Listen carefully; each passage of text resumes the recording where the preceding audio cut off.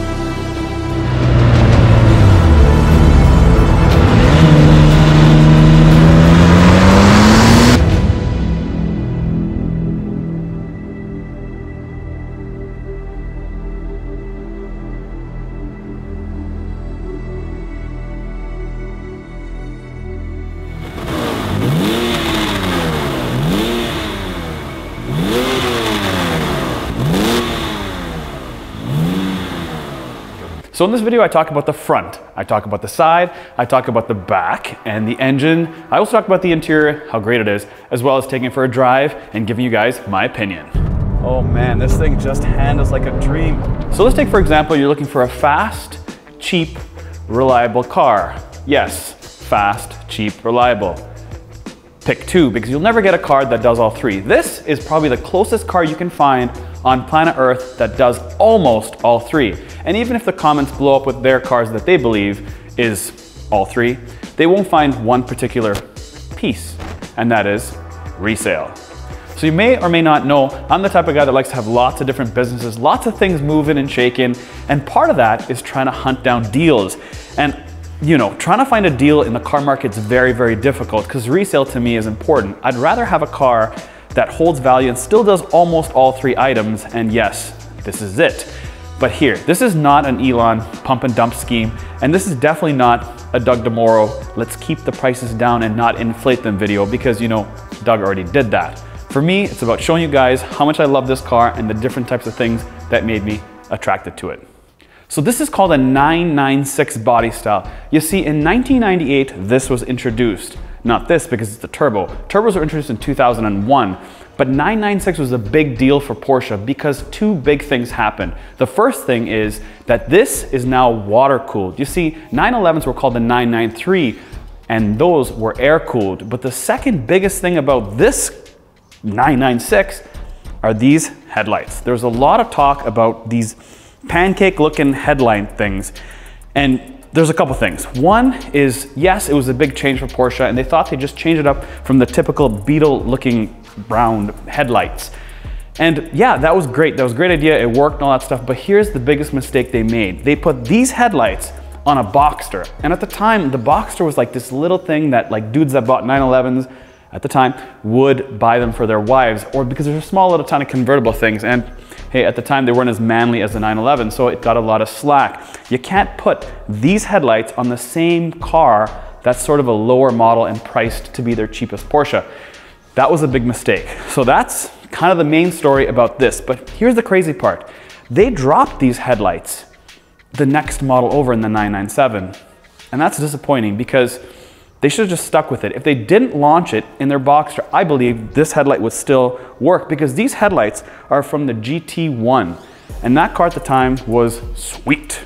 But history repeats itself, and I kid you not. Check these shoes out. These shoes were hot in 1988, and yes, they're making a comeback right here in 2021.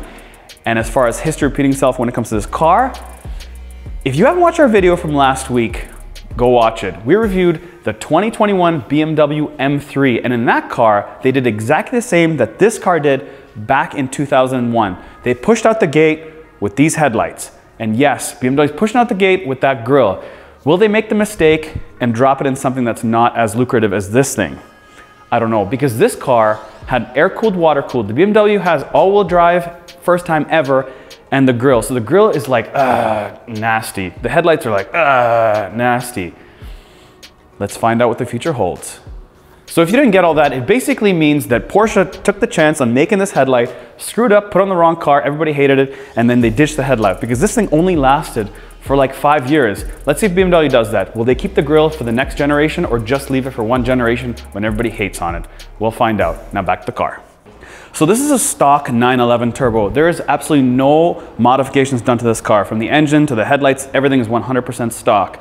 Now, this has a xenon headlight upgrade, and that's why you have this headlight washer. A lot of people want to know what this silver piece is. Well, this pops up and shoots water at the headlight to clean it. Now, there's no wipers like the older Volvos or anything. This is just simply on water pressure. Now, if you look at the headlight itself, this is the fog light. The xenon right there that comes through is this little projector. Underneath is the high beams and daytime running lights. As far as the front bumper goes, this is probably my least favorite part of the car. This sort of looks like Sally Carrera from Cars. It's got 3 inlets. It does have 3 radiators underneath it, 1 on each side and then the center.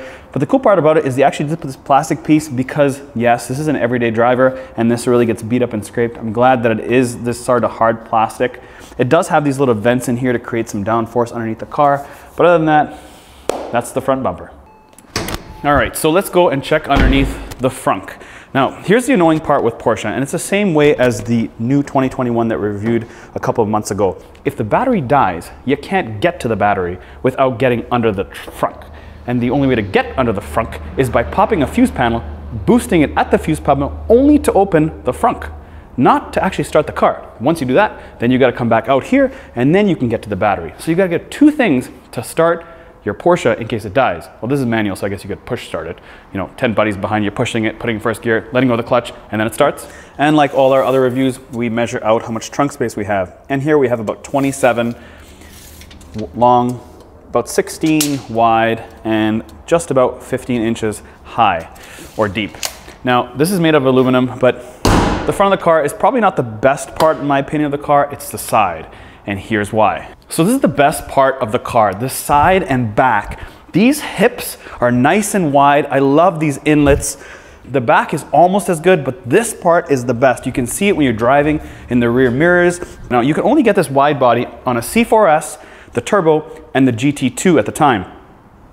The other crazy part about this back end rear hips is that this car is all-wheel drive. So you have a staggered setup of wheels. You have wider in the back and skinnier in the front. And speaking of the staggered setup, in the back we've got 295, they're so wide, and the front's got 225, which is basically the same width as a general Honda Accord. But the crazy part about it is not just the width, it's the height. You see, in the back you actually have 30 series tires. In the front you have 40 series tires. Now, you may not know what that even means, but in most cars, yes, it's fine to have sort of a skinny, or sorry, not as high of a tire in the front when you have a staggered setup. The difference being is that this is actually a taller rim and tire than the backs, and that has to do with the center mechanical viscous coupling differential. I'll get into that a little bit more, but if we talk about the wheels and the brakes, this specific car is a turbo, so it just has regular brakes. If you get the X50, which is the model above this, that has ceramics. So even though this car is a 2001, this has a feature that cars today have that people are still in awe about. It's like the smallest little thing, but because this is a coupe, when I open this window, the window actually drops. Now, that feature can cost a lot of money if it breaks. Thank God this thing is still in good shape and it hasn't broke yet. But a lot of people always ask, like, will this break? Will this window smash or will it get stuck in the winter? I don't know, but hopefully this doesn't piss you off. Never close the door with a window. So before I jump to the back or engine of the car, there's 4 things I want to talk about. First things first, I want to talk about is the gas. Now, to put fuel in the car, it's on the front of the car. It's not on the back because, well, there's no space for it in the back because the engine's there. You see, if you didn't know, Porsches have engines in the back, 911s. So on the front here, it's basically the old school style. You got to turn to click. When you click it, it goes. And they did put the minimum fuel rating is 93. 93 is probably impossible to get. In Canada, most of us put 91 in our cars because that's what most gas stations carry. Number 2 is the fact that this does not have a moonroof. It actually just has a sunroof. There's no glass. It's paint colored like the car. Thirdly, it does have these sort of roof rails that you can slide in here, old school European style. This is from a Volkswagen Bug. And last but not least is what's underneath the suspension. It's an all aluminum suspension, which was the first for Porsche back in 2001. The other thing it does have is, as I mentioned, have the viscous coupling, center differential, but it also has a rear limited slip differential. Anyways, all that mechanical stuff I'll talk about on the drive. Let's go take a look at almost my favorite part, or second, tied with first, I guess, the back. So if you forgot about why you're watching this video, it's because of savings. You see, you can put your money in the markets, you can put your money in crypto, real estate, all kinds of fun stuff. But for me, I like fun, I like cars. Yes, I invest in all that stuff, but part of me wants to enjoy where I put my money. So I bought this car for $42,000. A lot of you guys want to know. Today, it's probably worth about 60 to 65, somewhere in between there. Yes, cars have gone up in price. 5 years from now, you would never think if you put $40,000 in your pocket or $42,000 in your pocket, 5 years from now, that pocket can be worth 65 grand. And we're not even 5 years in yet. I've only had this car for 1 year. Now back to the aesthetics of the car. When I looked at this car first, I thought it actually opened up like a fastback or a hatchback. You must be thinking, are you out of your mind? It never did. But if you look at the car, you would think that it actually opens up this way, except it doesn't. Aesthetically, other features are exhaust tips. If you look at this exhaust tip, it is actually circular on both sides, and it has a sort of Audi sort of look. Now, the 2001 models actually were fully circular. 2001 models. 2002, they changed this design, and I prefer it so much more because you can tell what model it is. It looks more modern, just a cooler look. Now, when I see cars out there, I always notice that guys put their exhaust, or they put aftermarket exhausts that stick out, but this is the perfect amount of sticking out in terms of exhaust. If you don't know what these things are bumper guards. You see, instead of putting a big, huge, clunky bumper, they added these two guys to add the rear impact test. It was for like the safety standards of impacts, I guess. But this really is the meat and potatoes. The fact that this says turbo, to me, is where the money's at. It's sort of like that Mercedes-Benz emblem people used to rock back in the 80s. This is a turbo emblem that I love. Some other aesthetics to note is this rear bumper. These slits are reminiscent of a 959 Porsche, which if you looked at on Google, it's the most rounded looking Porsche you could have bought at the time. It was also super expensive. Now, this spoiler is speed activated. It goes up at 75 miles an hour or about 120 kilometers. This specific one is broken, it doesn't work. It pops on my dash, it says activate, miss something, doesn't work. It does have a rear wiper, which I've never used. And other than that, let's go to the meat and potatoes, and that's the engine. This is the moment we've been waiting for. Let's pop the engine. It is pretty hefty, but all the way up. That is all you see in this 911. And even though this is 20 years old, these prop rods still work. They don't just fall down like every other car when they're 5 years old. This is the meat and potatoes of this 911 Turbo, a 3.6 liter twin turbo, a first for Porsche, I might add, and it makes 414 horsepower and 413 foot-pounds of torque. You see, you can also get an X50 version, which is like their modified version at the time. It's kind of like a Turbo S of today's world, and that makes 444 horsepower and 457 foot-pounds of torque. If you want to watch a review on that, Doug DeMoro obviously made one. This is the base normal turbo. It has a top speed of 304 kilometers an hour or about 190 miles per hour. Sick. First ever twin turbo by Porsche. A twin turbo, flat six, 3.6 liter, and I cannot wait for you guys to hear it. So Mike, I want to buy a 911, a 996 911, but I cannot find one. All I can find in my area is a C4S. Should I buy it? Because everywhere I've read, the Metzer 911 Turbo is the most bulletproof engine you can buy. So should I buy a C4S? You see, the C4S had something different. It had something called an IMS bearing issue, which essentially means, yeah, your motor can blow up. But it only happened in 5% of them. But it had so much of a wave behind that issue that the prices really dropped. So if you looked at a turbo, it's about twice the cost as a C4S. So if you're looking at a 996, is that the same sort of model if you bought the C4S compared to the turbo? And the answer is, unfortunately, no. The C4S is not going to go up in price, even though it is wide body, has the same shell. It just doesn't have this bulletproof motor. There's enough of a stigma that the fact that this is bulletproof with dry sump than the C4S. So if it was me, I would hold off, search the country, and buy yourself a turbo. Speaking of that, let's jump in and take this thing for a whip. Let's go. All right, so yeah, totally got carried away. I have to talk about the interior. And this is where they saved money. There's a lot of plastic, just a lot of like rattly stuff. It doesn't really rattle, it more like creaks and cracks when you drive it. And it's just very plasticky. Now there are some really nice bits which were options, like the carbon on the shifter that says turbo, the only place that says turbo in the car. It's got nice carbon handbrake. That's the two nicest pieces in this car. Everything else besides the steering wheel and the badge, because the badge looks sweet, is very like plasticky, even though they did add some like leather at the top here, the leather on the door sill here with some stitched, it's kind of nice. And then of course you had the biggest option, which is the suede roof. It's all suede, that's nice and thing, but everything else other than that is very like cheap. Like look at these visors, just very cheap, plain looking. It just feels very cheap. The signals, very clunky, not quality, not German, not the stuff we're kind of used to. Now, this looks like it's an after the fact piece. This is where the CD holders go and they just kind of pop out, and you pop this down, you pop the CDs in. Anyways, this can be actually replaced. You can pop this whole thing out and you can put a compartment in there. So you can have kind of dual compartment. But I can see through the dash and this little add-on, there's a big, huge gap in between, which makes me feel like it's like an afterthought piece. The buttons, just very kind of cheapy for some reason, but they've actually improvised a few things. There's not a lot of storage space in here. Yes, there is this little small center console. I'll get to that in a second. But on the door card here, they actually have sort of this little slider that comes up, and this is a really cool space. This is probably the most genius part that I like about the storage. You can sort of pop this open, shove stuff in between, close it down, and now I have an armrest. So it's ergonomically very good, but that's my opinion in terms of cheapness in the interior. Now, let's get into some of the pieces of the usability of it. So let's talk about the center console. This does have a key. So you must be wondering, why is there a key right in the center console? And that is because this is the same center console that's in the convertible or the Cabrio. So that way, if the top is up, this is not obviously a convertible, but the top is up, you can lock it. And that's why you have it here. A lot of guys ask, why is that there? So that's the reason that's there. Other than that, I feel very centered in the car. So if that makes any sense. Driving here, I drove here in my Ram, and I can tell you that the steering wheel is sort of off kilter. They try to make it more spacey.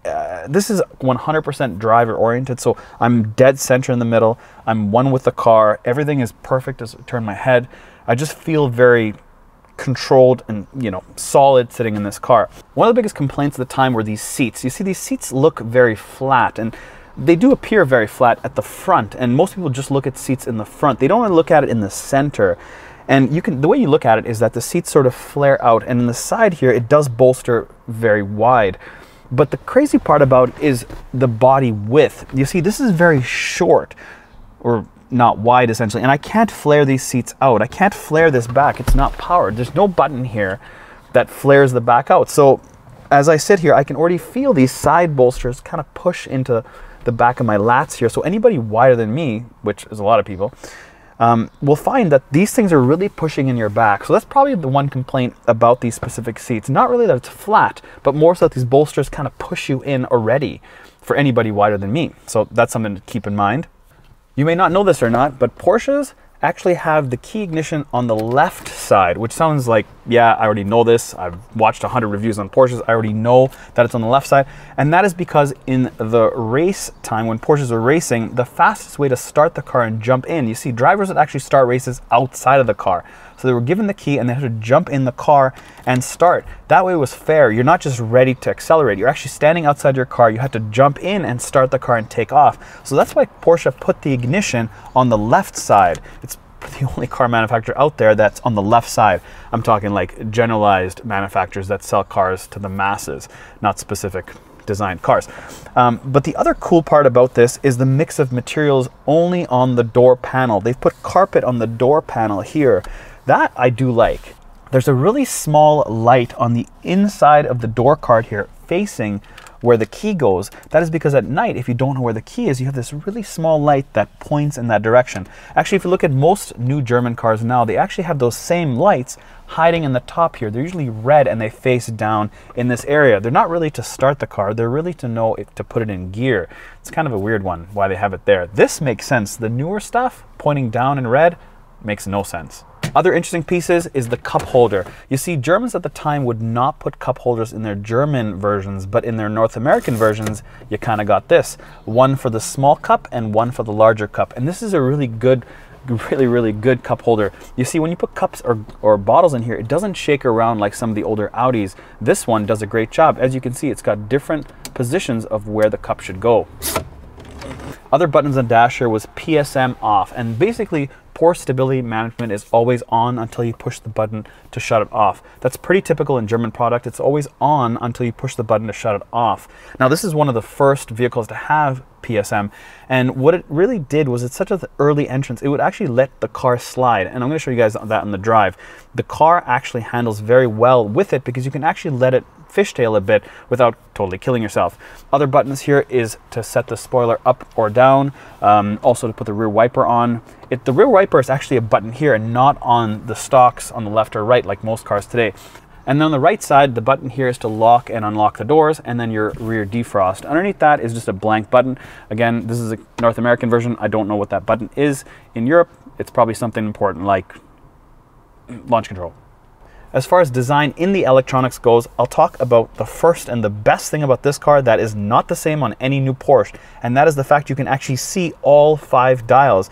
If you look at the design of this center display here, it's not really a display, but the analog gauges, it does have some digital on the bottom. It tells you the speed you're driving and then how many kilometers you can do with the amount of fuel you have, the time, all that stuff is digital up there, but it's more like dot matrix. But everything else is analog, which is so kind of weird because it looks to be so modern in today's age compared to when this was made 20 years ago. But what is not modern is the climate control. This thing is archaic. It's so archaic that it says manual in terms of the speed.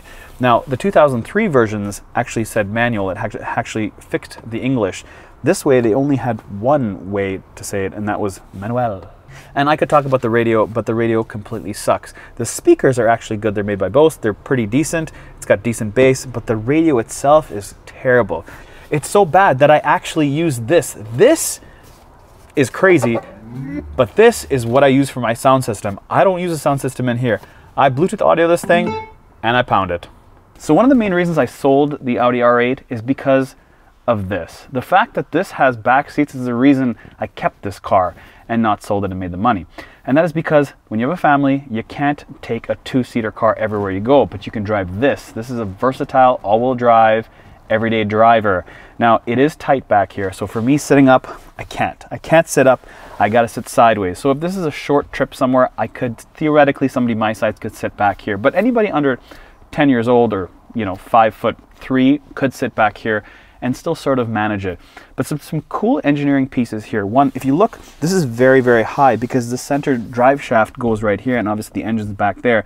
But the cool part here is the Bose sound system, even though I never use it, actually has the outlets when I put these seats down back here. Now, the reason Porsche built these little things is so you can put golf clubs. And look how they have a stopper here. They've got stoppers. So if you're putting luggage back here, which you can fit it, it actually stops. It doesn't fall into the cabin. Check these out. Pretty awesome. But 4 seats help. If you don't have 4 seats, you can't take the family. All right, guys, so I'm my 2002 911 twin turbo, and let's take this thing for a rip. I just love the way Porsche has the center RPM gauge right directly in front of you. As far as visibility goes, super easy. This is a fairly small car. 911s are fairly small cars, but it's pretty much all glass. Everywhere I look, there's glass. There's basically no blind spots. This is like a no blind spot type of car. This is a 6-speed manual transmission. The one thing I do notice though with this specific one, I'm not sure if that's on all of them, is these brakes aren't the best. They're good, but I feel like they should be grabbier and stronger for whatever reason. Anyways, like most manual transmission cars, first gear is always too short. A decent amount, but it's a little bit too short. Second gear is really when the party happens. The steering on these cars are so good. So good. It is a little bit softer than obviously the newer stuff. The newer stuff you can just change the adaptive suspension to tighten up or loosen it up. This is sort of in the middle. I find that this thing is like soft. You go over the bumps. Oh, there's a 911 silver. I feel like they're all silver. They're either silver or black or like crazy colors. This car's just so visceral. It just feels so engaged. But I want to get on the throttle and show you guys, or make you guys listen, that the exhaust note isn't very loud, and the engine makes noise, but it's not. It's like a balance of exhaust and engine. It doesn't really, one doesn't overtake the other. Great gearing. Anyways, make a left here and slide this thing. Just great chassis. On the throttle, the back end comes out a bit.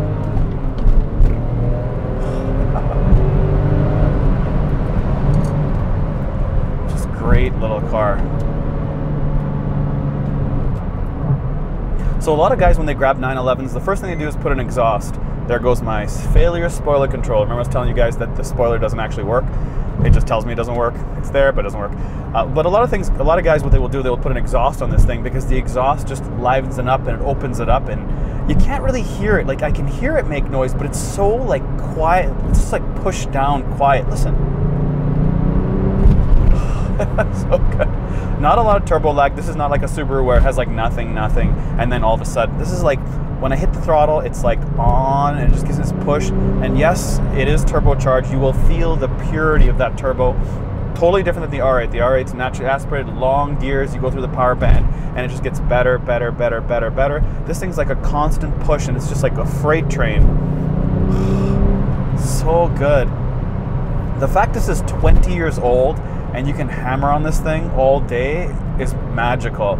And that's why Porsche sells a ton of these things. Even though the interior is very basic, it's just so engaging. It handles great, very soft. I wouldn't say it's a total daily driver because the racket this dash makes when it jumps and it hits bumps is kind of annoying a little bit, but so I want to talk to you about the viscous coupling. The center differential is always based on the front wheels. You see, the front wheels are a little bit taller than the back wheels, as I mentioned, so it always has a little bit of pressure applied to the front wheels. Now, when the back slips, the front wheels notice the difference in speed, and it basically clamps down the center differential, which puts more power to the front. So that's how it's designed. And because, as I mentioned, this PSM is the first generation, this thing is not up to date with today's version. So it does allow more slippage. It's not perfect, but it does allow you to slip more than normal. Now, I leave it on all the time. I don't really notice it. It does kind of come into play at sometimes, but on the throttle, this thing is just awesome.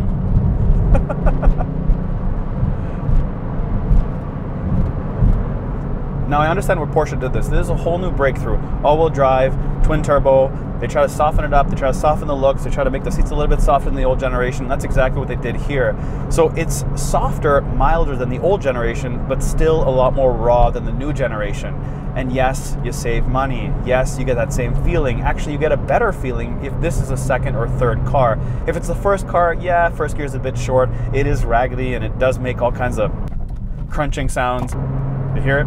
So you get all those noises, but it still draws looks. Nobody's ever looked at this car and said, man, that's ugly. They've actually flipped the script. This thing actually does get a lot of looks, and it's gonna go up because they stopped making these whack headlights.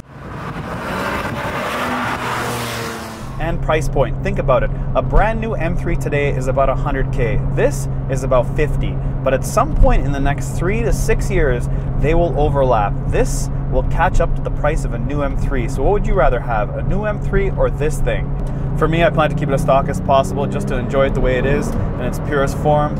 On the brakes, on the throttle here.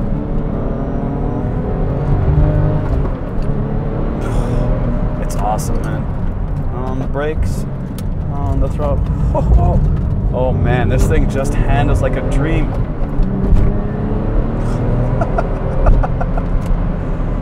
Oh, and even this crinkly little signal works for me. On the brakes, on the throttle here, a bit of bounciness. And on the throttle, second gear. It's just got so smooth.